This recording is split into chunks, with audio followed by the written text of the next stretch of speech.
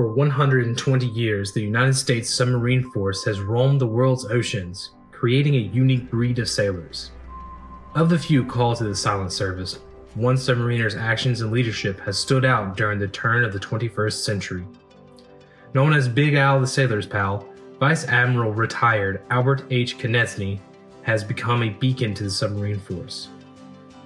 Serving in 20 commands over the course of 38 years, from 1966 to his retirement in 2004, Konetzni accomplished extreme strides in his career and the submarine force.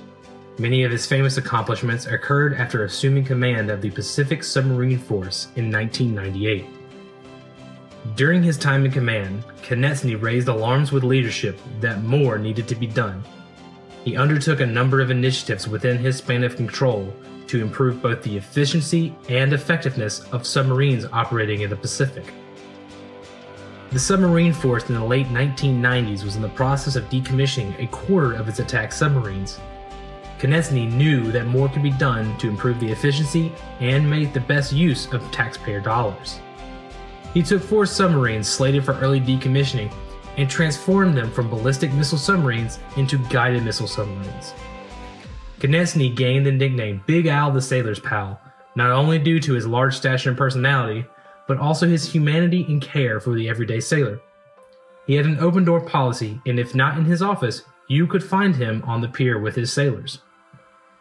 He cared for the spirit of his sailors and noticed the overtasking in the submarine force dwindled their morale.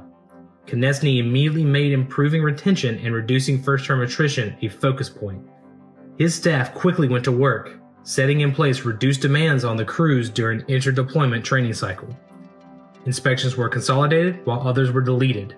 Hard-pressed engineering departments were better manned. Import duty section rotations were improved, training was transferred off ship so crews could concentrate without distraction, and an 8-hour import workday was encouraged, with a half-day off during the work week. In one controversial initiative, he expected submariners who were not working out on one of the submarines to be transferred to a different crew. In less than 3 years, he reduced personnel attrition in the Pacific Fleet's submarine force from 25% to 7%, and first-term retention had doubled from 30 to 60%. Another initiative that he challenged his force with was to innovate potential savings. One potential saving was to reduce transit time in the vast Pacific. This plan initiated the undertaking of returning submarines to Guam. Positioning hulls further west saved transit time and kept them ready to respond more quickly to national tasking. It provided a measure of reassurance to our friends and allies of our national commitment to the Western Pacific, as well as giving any potential adversary something more to consider. This meant standing up a squadron that had been deactivated for 20 years. It was originally established on September 1, 1963 at Pearl Harbor, Hawaii, and eventually moved to Guam in October of 1964. The squadron had responsibility as the submarine-based nuclear deterrent in the Pacific. As the Ohio-class ballistic missile submarines and support facilities came online, the Submarine Squadron was deactivated at the end of September 1981. Konetzni reactivated the squadron on February 23, 2001 to lead and support submarines and submarine support ships assigned to 7th and 5th Fleets.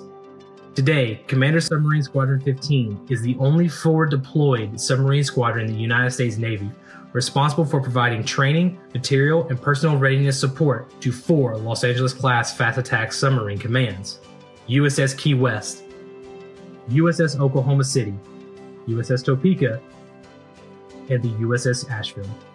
The squadron additionally supports attack submarines deployed to the Pacific. This in turn made the nation stronger and better equipped to accomplish its mission to assure regional allies and deter potential adversaries by increasing the submarine force presence in the Western Pacific. These initiatives he implemented at the turn of the 21st century helped to mold the world's most powerful submarine force. In recognition of Konetznyi's leadership and accomplishments in the submarine force, Squadron 15 dedicated its halls in his name.